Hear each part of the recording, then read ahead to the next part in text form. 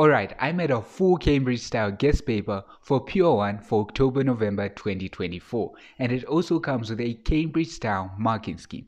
But before we get there, I want to go through some of my predictions of the questions that could come up in October, and these predictions along with my own intuition are what helped me in the creation of this guest paper. So make sure to like the video, subscribe for more guest papers, and let's get into it. So starting off with the first topic, quadratics. This topic can be split into three major questions: completing the square, hidden quadratics, and of course the discriminant. It's no secret here that the discriminant is the most dominant question in this topic, but it may surprise you just how frequently this question has come up in the past 2 years. It has appeared in all but one paper between 2023 and 2024. In the papers that it did appear in, it had a minimum showing of 4 marks per paper, so I'm almost certain that the discriminant will be present in the October papers. Moving on to the functions topic, I've decided to split this into 3 major questions, though in reality there are only 2 types of questions. I've split it into graph transformations, the transformations that come with a diagram, describe transformations, the one where you have to figure out which transformations have been applied to move from one function to another, and then finally the stock functions question, that is range, inverse function, and composite function. The stock functions question definitely comes up in the October paper. As for the transformations, whilst there's a chance of them showing up in the October series, I'm not too confident that they will come up. Now for coordinate geometry, I've also split it into 3 questions: the equation of a straight line question, the circles question.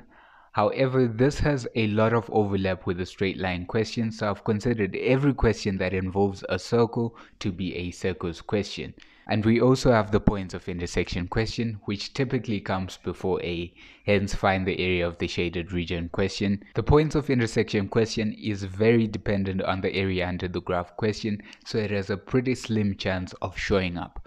For this topic, we're probably going to see a circles question rather than a straight line question. But in most circles question, you end up needing to find the equation of some tangent, so make sure you're good with finding the equation of a straight line. Now, you may notice that in the May June series, we had a shortage of circles questions in the variant 1 and variant 2 papers. This is because the circles concept was embedded within the discriminant questions, so while circles came, they came in the form of the discriminant. In October though, they probably will be independent of the discriminant question and will come up in a more traditional manner. For circular measure, it's pretty much just a perimeter and area question that's probably going to show up, unless Cambridge decides to spice it up and throw in an obscure question. But don't expect much of a surprise here. Just make sure to polish up on your perimeter, area, angles, and just geometry in general. Trig is an interesting one.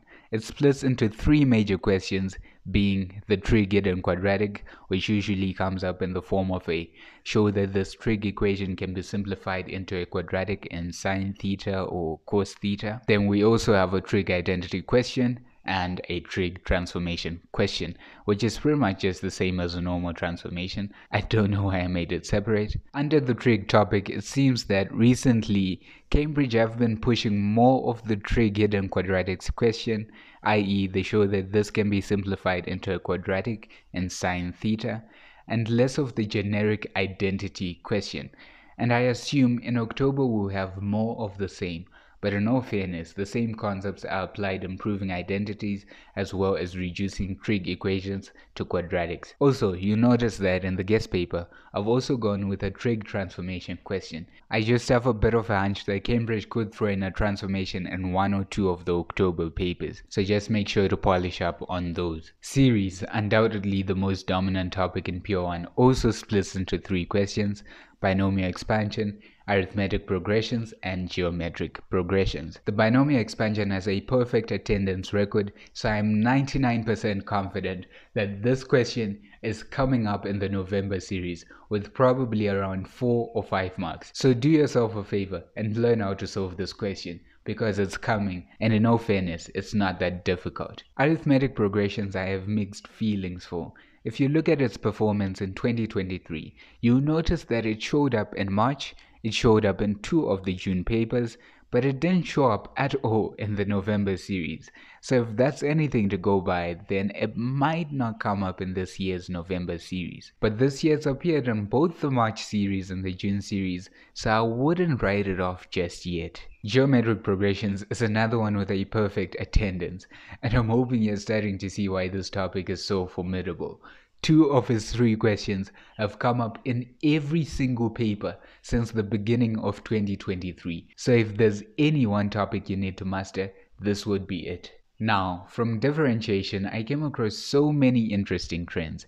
Its increasing and decreasing functions question had so much popularity in the June series. In fact, it appeared in all 3 papers, peaking at 5 marks in the variant 1 paper.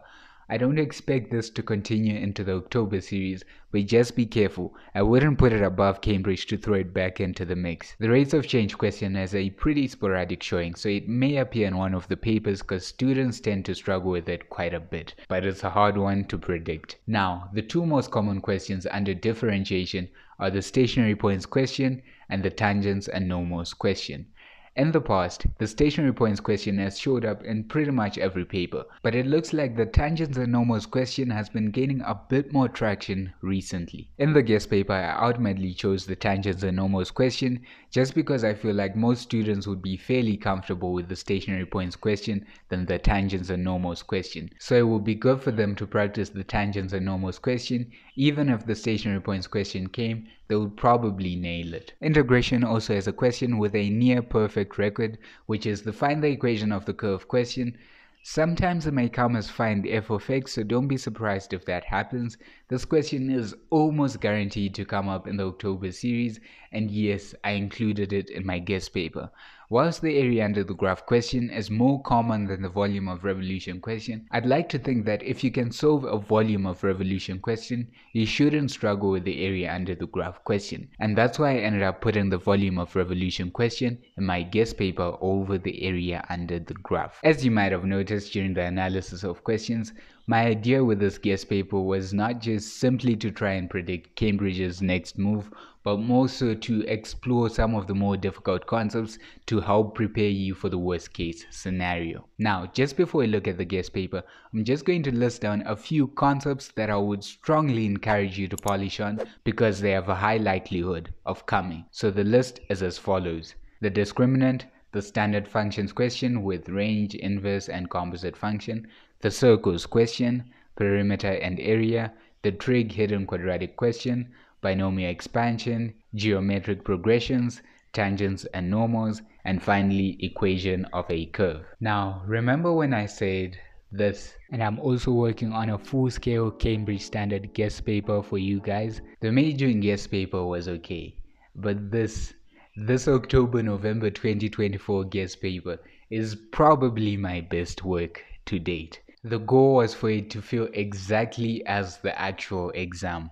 In other words, the exam before the exam. And it even has a front cover that resembles the exact front cover of Cambridge. And to top it off, it even comes with a Cambridge-style marking scheme for those of you who want to mark your work, like Cambridge would, particularly teachers. And on that note, for schools who are interested in using our guest papers or would like us to create their mock papers, feel free to fill in the form on our website and we will assist you. But anyways, I digress. You can get the guest paper on my website. The link to that is in the description down below. You can use the discount code SMILESTUDENTGuestPaper to get 50% off. So if you want an unfair advantage over other students, make sure to get yourself the guest paper. If you've made it to the end of this video, I'm going to assume you're a huge supporter of this whole platform. I've got something to explain. You might have noticed that recently, the website which used to be free has now transitioned to a paid membership site. This is because it's very expensive to run this whole thing and maintain it.